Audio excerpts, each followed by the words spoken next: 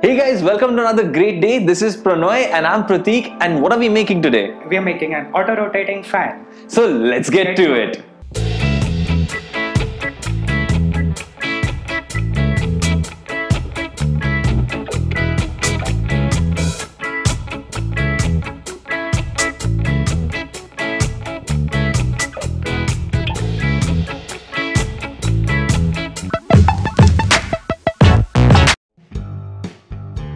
Draw two lines on an ice cream stick and cut along those lines.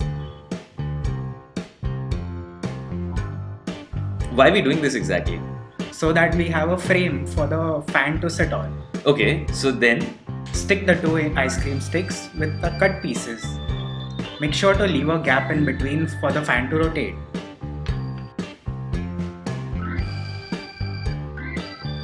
Mark and make a small hole with a pin on one side. Now we'll heat up a pin and make a hole in the cap. So we'll use a lighter. always be careful and safe while using sharp objects and fire, both of which you're doing now, right? Yeah, so be very careful. Now we will bend a U-pin with a pair of pliers as shown, and we will stick it to the cap using a glue gun. What do you use if you don't have a glue gun? You can use some super glue if you have. Yeah.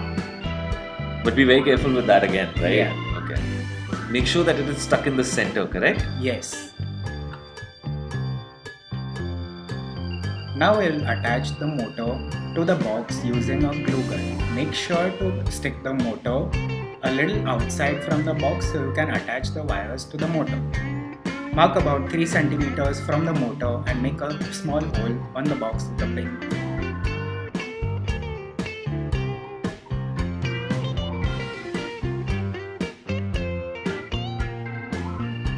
Cut a copper wire and bend it in the following manner with pliers.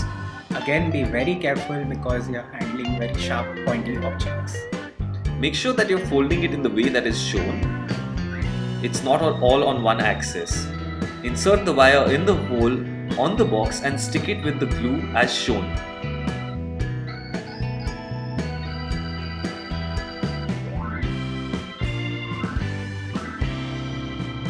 Stick the bottle cap on the motor axis with a glue gun.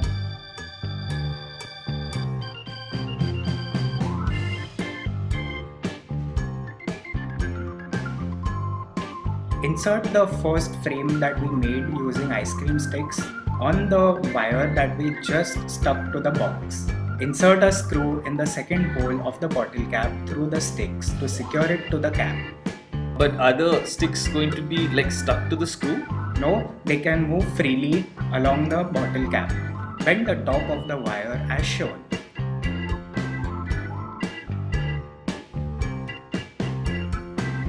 Now we'll make the circuit. So first we need to connect two short wires to the motor. Okay, that's done. I'm guessing there's going to be a switch involved as well, isn't it? Yes, and a battery as well. Great. Now stick the motor on the ice cream sticks with glue. Stick it in the middle, right? Yes.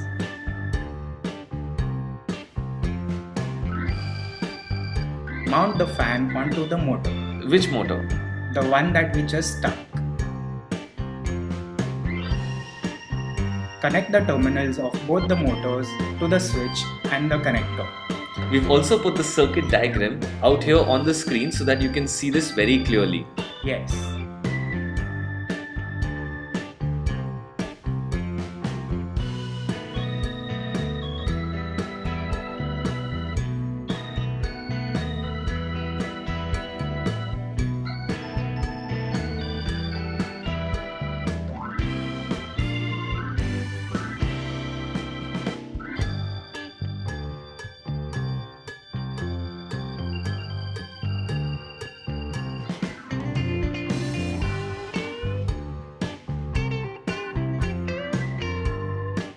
Stick the battery and the switch onto the box as shown.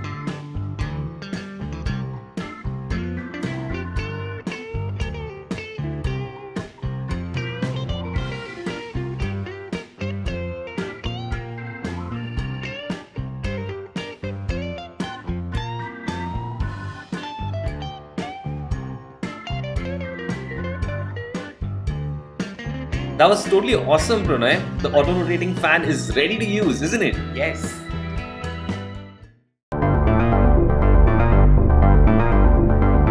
In this fan, there is a DC series motor in which the rotating part armature is connected in series with the stationary part. When the current is given to the motor, the magnetic field is set up, which experiences a force in the armature to move it at the right angle to feed the blades attached, with the shaft of the armature thus displacing the air.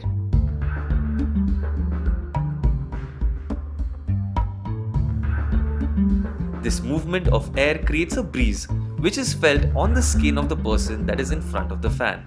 It's time for some fun facts! Ancient Egyptian reliefs and tombs depict Egyptian pharaohs flanked by slaves holding fans shaped like discs attached to long handles.